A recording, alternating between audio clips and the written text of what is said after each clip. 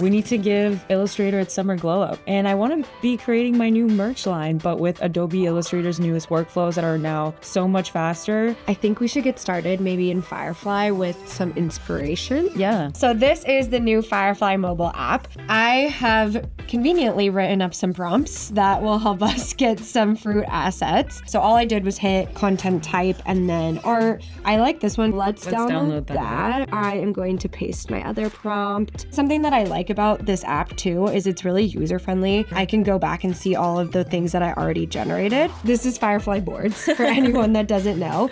Right here in boards, you can generate anything you want. Firefly always commercially safe, so we can use that in our mockups. I've been recently using this with clients. So if you want to collaborate with clients on a project, or you just want to ideate or brainstorm, because sometimes clients don't know what they want, you could take them here, and it's such an easy way to collaborate. So we're doing a few things. We're like generating. I'm gonna add in these photos that we generated on my phone. Also, this is my favorite feature. You can highlight all 3 of them and then remix it.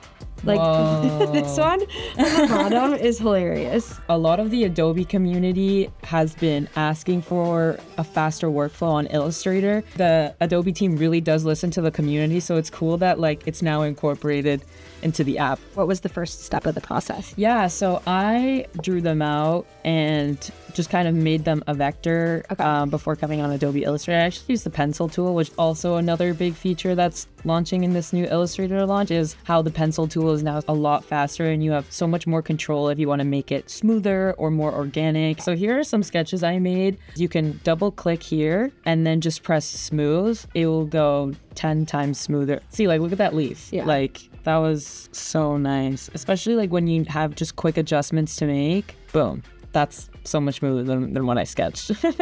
I kind of want to make these stickers for merch as well. Okay. What's great about the new artboard features is that you can press this plus sign and you can have an artboard next to you, below you, to the right. I think I'm gonna make some mockups now. So I'm gonna go on window and then I'm gonna go mockup. And then I'm gonna go create mockup. I like this because it just kind of like curved it very subtly. Yeah, like I could move the mockup around. You could see what it like looks on the brim. Exactly. It's super smart.